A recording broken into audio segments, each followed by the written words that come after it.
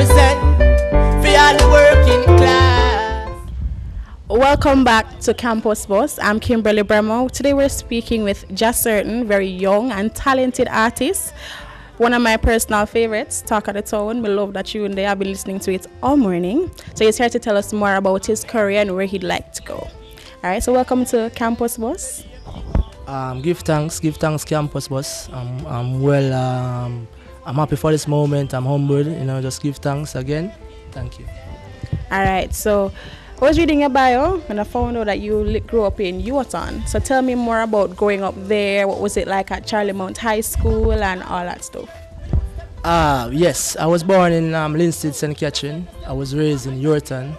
Actually, I'm a past student at the Yorton Primary School. I attended the Charlie Mount. Actually did 5 years there. I actually did extended 2 years at sixth form. Actually, I'm a past football player, Colts and Doncaster Cup. I played 1 year at Colts. I played 3 years of Doncaster Cup.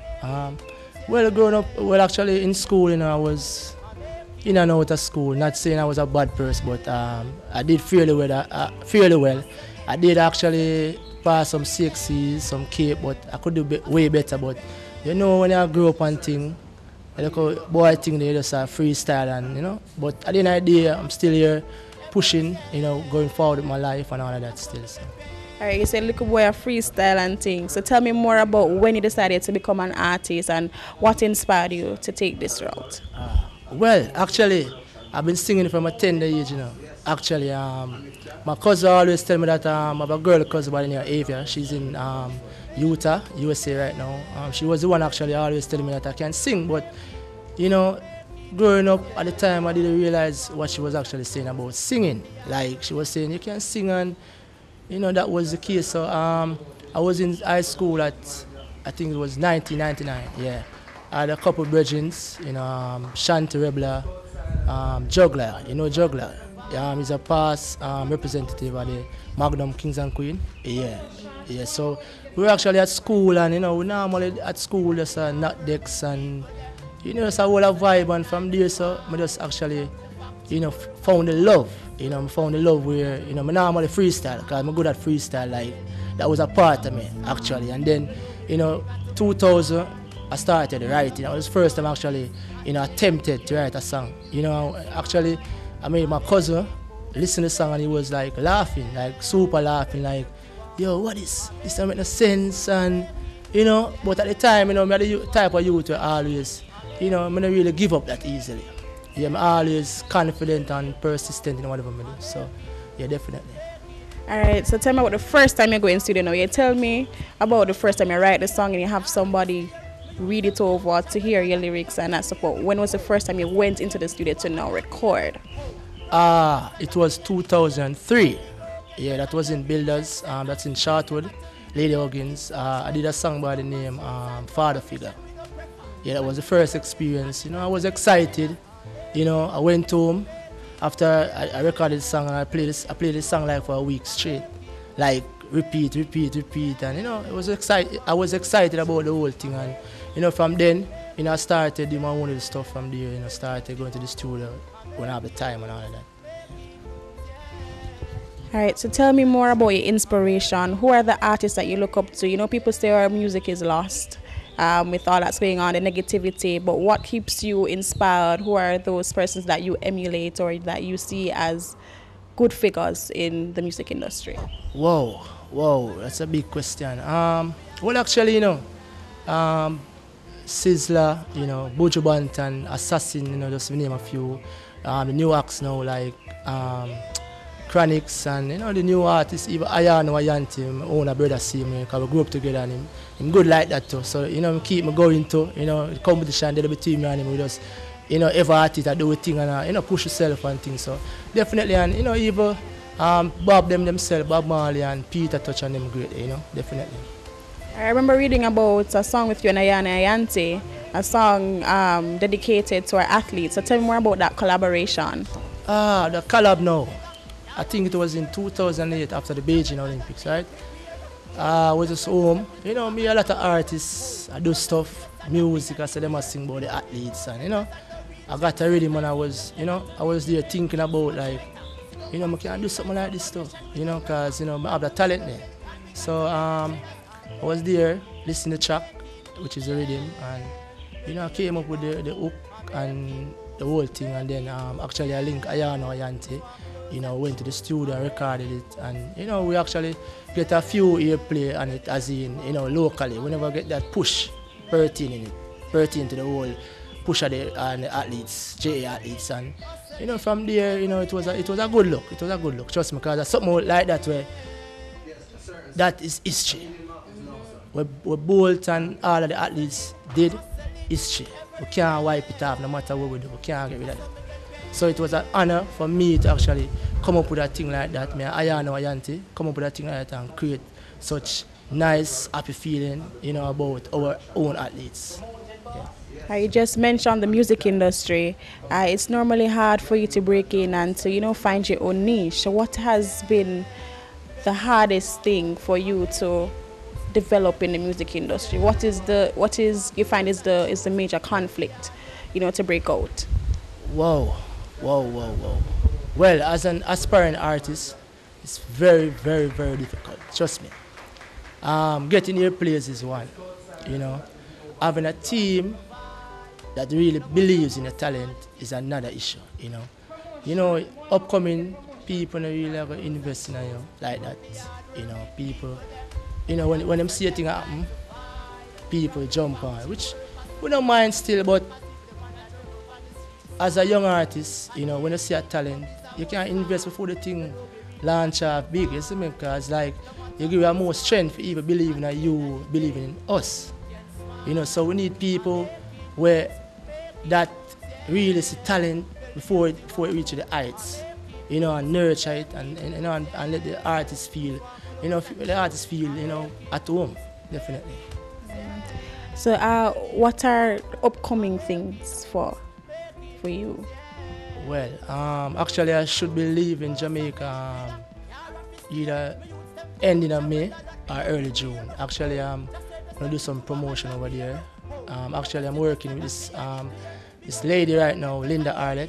She's actually managing my career right now. She has her enterprise, LA Diamond Enterprises Incorporation, yeah. And she lives in New York. Actually I met her, some way, somehow, and from there she was like, just certain, you're good, and she was one of the persons who actually like, believe more in me, and I must say a big thank you to the fans them. I don't want to stray from the whole thing, but I big up the fans them, but they're there for me from day one. We just there and nurture me and push me, even when some of the time I feel like I can't bother with it, because some of the time the journey get tough, but as I say, give thanks to Linda Arlett. She's actually managing my career right now. So I must say a big thank you to she right now, definitely.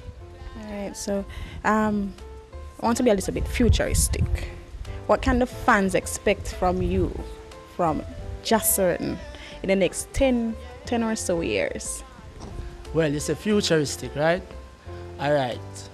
I'm gonna be realistic right now.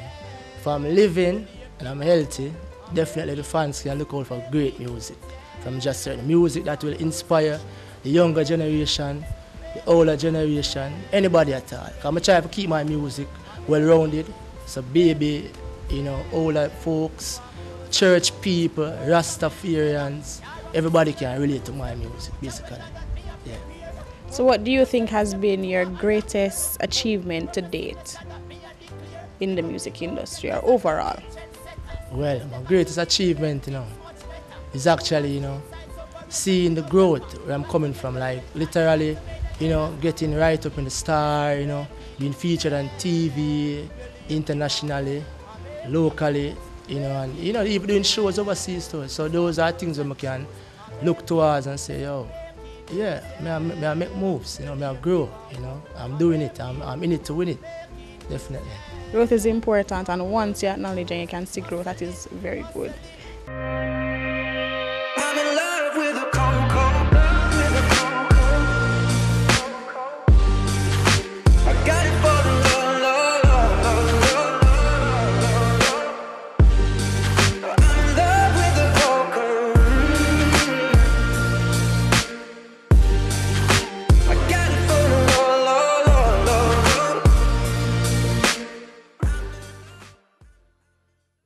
All right, so you don't know that campus bus can't go on without random pick question, right? So I'm gonna ask you to choose a question that you're gonna answer for us. I don't know what it is either.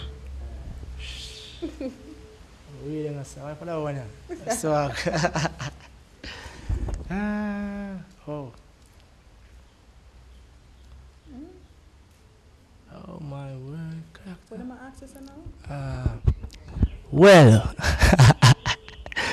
well, this question is, if you were chosen to act in a cartoon, which character would you be and why? Whoa.